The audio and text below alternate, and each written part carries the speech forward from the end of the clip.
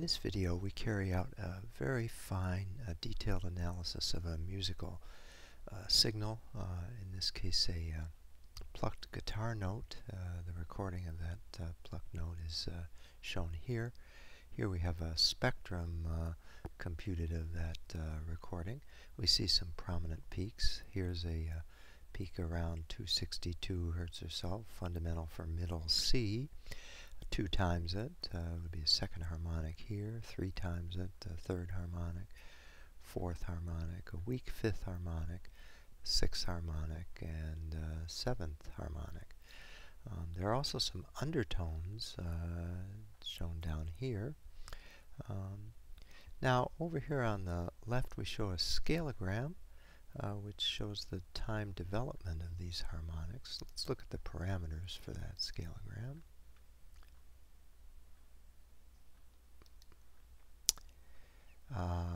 The width 0.4, frequency 28.8. If you divide 28.8 by 0.4, you get 72. 72 hertz is the base frequency, which corresponds to the 2 to the 0 here. 1, that's the unit. The unit base frequency is 72 hertz. We are going up 5 octaves. 2 to the 5th is 32 times 72. Is 2,304 hertz. And we're going up by octaves, powers of 2. This is the logarithmic scale along here. Each octave is divided evenly 48 times. Now, if we had divided by 12 in an octave evenly, that would correspond to notes on a chromatic scale. Here we're going 4 times more than that, so the notes on a chromatic scale are half steps. Here we're dividing each half step by 4. We're going up by 8th steps within each octave. So a fairly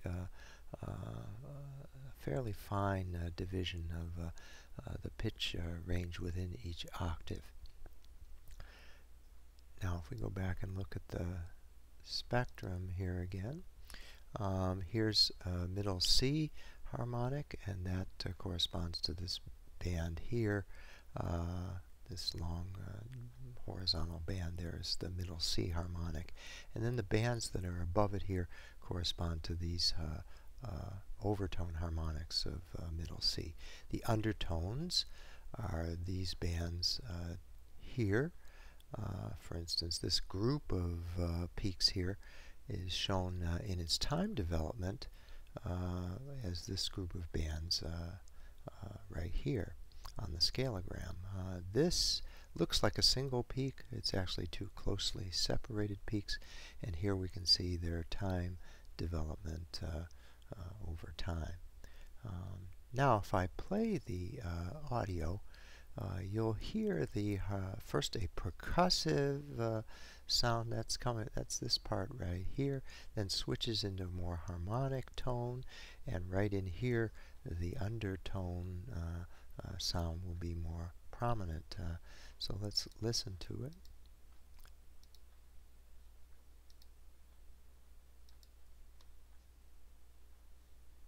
Watch again here when the undertone becomes more prominent. All right.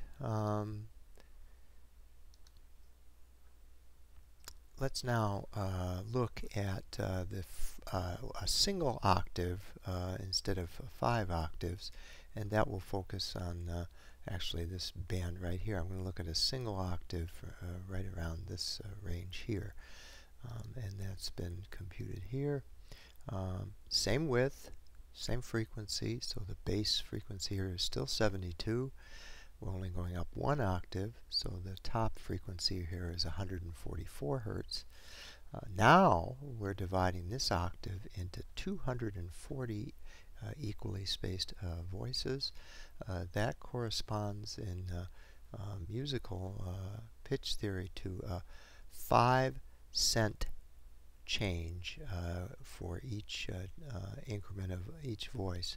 So we're dividing this scale here along this right into essentially 5 cent changes of pitch, which is roughly about what the human ear can detect a difference of, about 5 cents.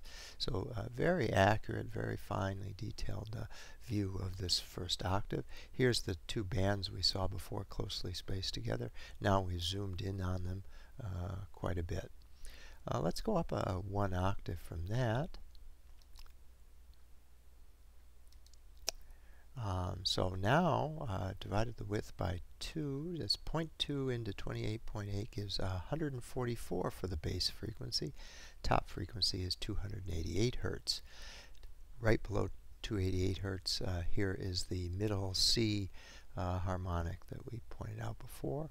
And here are those group of undertones that were shown previously. Now we've zoomed in. Let's look at one more octave here. With these parameters, the base frequency is 576 Hertz, and the top frequency is 1152 Hertz.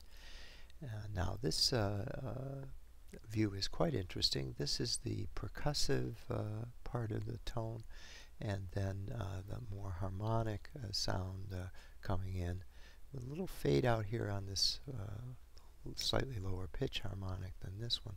I don't know if we can quite hear it, but we'll see. I heard it a little bit. Let's look at one interesting thing we can do with spectrograms, scalograms, is that we can invert them and just invert the time frequency information shown here. So if I were to click this and invert, we would resynthesize a signal that is only created from just the time frequency information shown here. Now I've done that previously and then recomputed a scalogram with the same parameters. That's here. Same parameters, recomputed, and so it looks the same, but now let's listen to the audio. It'll only have the time frequency information that was on the previous scalogram. So much more high frequency.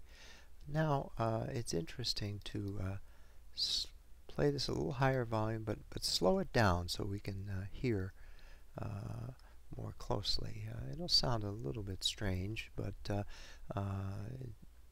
let's listen to it, and as the cursor moves across, here is the percussive part, then switches to more harmonic sound, and when the cursor comes right in here, that lower pitch harmonic fades out momentarily, and the higher pitch harmonic comes in more clearly.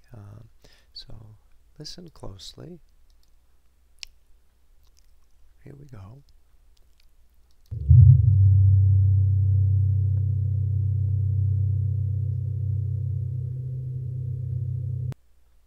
Very good.